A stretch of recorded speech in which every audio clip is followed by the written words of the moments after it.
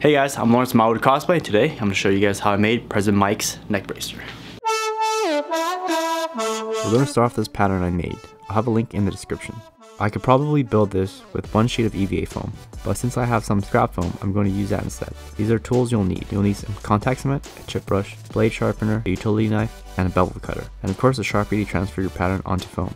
You can use some needles to secure your pattern, so I'm going to do that right now. Grab your Sharpie and start tracing like so. Now we'll do that again, but for these two pieces, we'll have to flip them. Now that we have all of our patterns transferred onto the foam, it's time to cut them out. Here I'm just cutting the foam sheets into smaller pieces so that I have more room to work with. For this build, every outer edge will need to be beveled towards the inside of the pattern. Make sure your blade is sharp. Using a straight edge, I'm going to make my first bevel along the outer edges of the pattern. So bevel edge should look something like this. Now you just have to do that for the rest of the straight edges of the pattern. Remember to sharpen your blade after a few cuts, as the foam will dull the blade. For a curved edge, just take your time with the bevel cut, as it will produce a cleaner end result.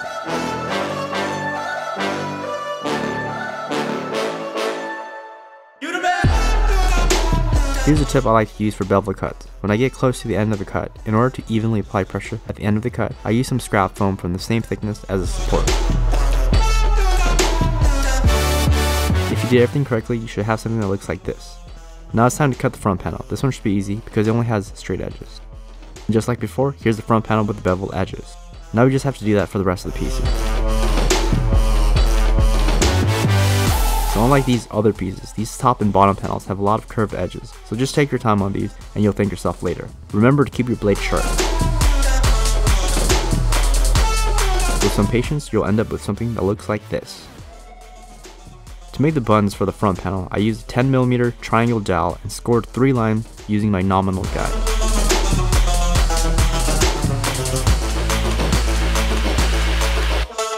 So these buttons are going to sit right here in the front panel. Here I already went ahead and cut out the inner details of the front panel. I have to go back and clean this front circle because this mic head is supposed to peek through here, and I'll have a link to this mic head down below. In order for the mic to peek through seamlessly, the edges of the circle need to be beveled, and that's what I'm doing here. Here's a circle with bevel edge. So with that done, the mic sits in the circle just the way I want. Now that everything is cut, we can move on to heat sealing the foam. You can pick up a heat gun through the Amazon link, and unfortunately a blow dryer will not do the job.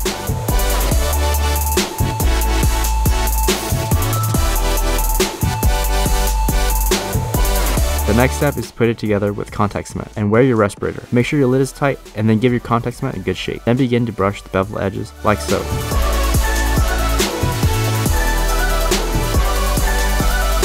Give it a minute or two to dry. Once it's dry, take a corner and carefully put the two pieces together. Here I'm doing the top and front panels first. So we've successfully attached the first two panels. The front buttons are dried, so I'm going to stick that on like so. Here I realized I should have done the back panel first. This is important. The straight long edge is the top of the back panel. Make sure you don't attach this upside down. Once you determine the correct orientation, slowly and carefully line up the edges like so. Once you have the long edges connected, put together the corners like so. So if this back end isn't as clean, it's okay. Remember, this is going to be behind your neck with the collar covering it. That means you should take your time with the front seams. Squeezing the edges together, you'll have something that looks like this. Now it's the same thing for the front panel. But before we do that, because this piece comes off, I'm just going to secure it with some hot glue. Apply some hot glue along the edges of the cutout and place it back where it was. Now that it's in place, we're just going to create an indent by pushing it down just a little. With the indent properly in place, come back with some hot glue and secure it. Now for this mic head, we're going to need a different approach because this is metal to foam. And I have the perfect solution because last week I met up with Evil Ted and he dropped some knowledge. What I have here is goop. It's a special type of contact adhesive. Let's see this thing in action. Apply it to the contact surface and spread it with a wooden spatula. Then I'm going to position the mic and find out where I need to apply the glue on the mic.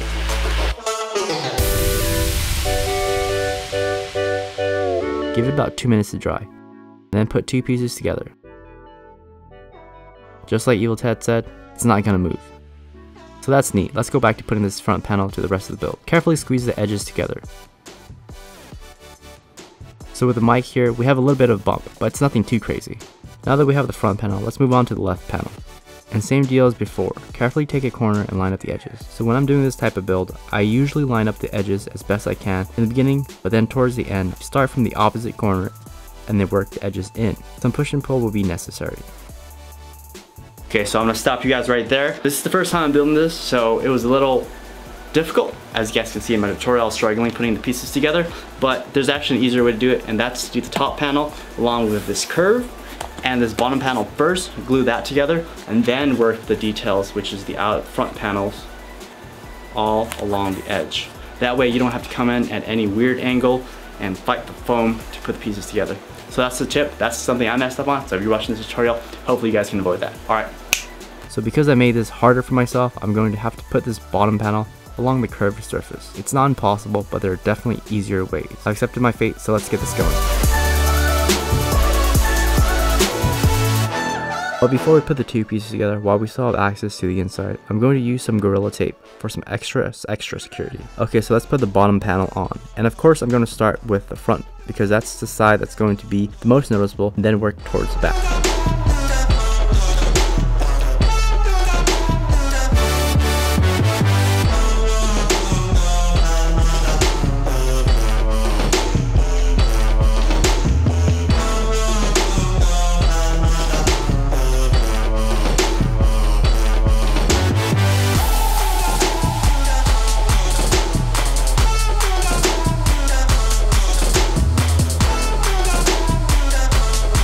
Okay, so that was 10 times speed, so it wasn't as bad.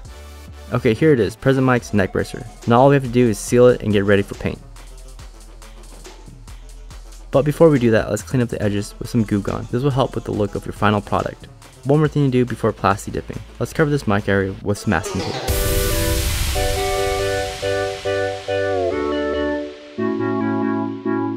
Once you're done that, it's time to Plastidip. I recommend doing this before applying paint. You can pick this up at Home Depot or Walmart, or buy it in my Amazon link down below. Okay, so here's the neck piece after Plastidipping it with 3 coats. 15-minute dry time between each coat, and then hitting it with metallic silver to dry overnight. Here I have a sheet acrylic I just cut out. You can pick this up at Hobby Lobby or a craft store. Also, I have some cassette printout for some fine details. So I'm just going to cut this out, put it inside the indent we made earlier. And I have this perfectly cut acrylic sheet that slides right into the trench. Now if you can't get a hold of the acrylic sheet, an alternative would be to use clear tape. It'll give you that nice sheen to look like a case. And finally, these things are Bluetooth speakers. I picked them up on eBay for $5 each, an amazing find. I have a link in the description. They fit in nice and snug like I designed. And when you need to charge them, just pop them back out. Alright, and that's it for this build. This is Present Mike's neck bracer thing. It's a little tight. If I was to come back to it again, I'll make it a little bit bigger. That way it's more universal. But the patterns are available in my shop, so feel free to check it out. These are Bluetooth speakers. And your phone, I think most people's phones can have dual audio Bluetooth connection, so that's super cool. You can bump some music when you're at the con. That's acrylic, that's a piece of mic. I'll have all of this in the description down below. So now let's test to see if the speakers work. So I charged them last night, so they should be okay. Boom. So they come out like this.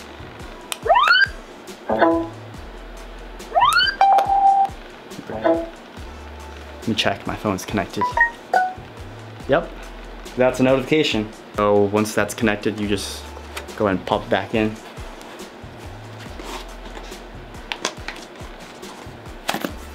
Boom, like that.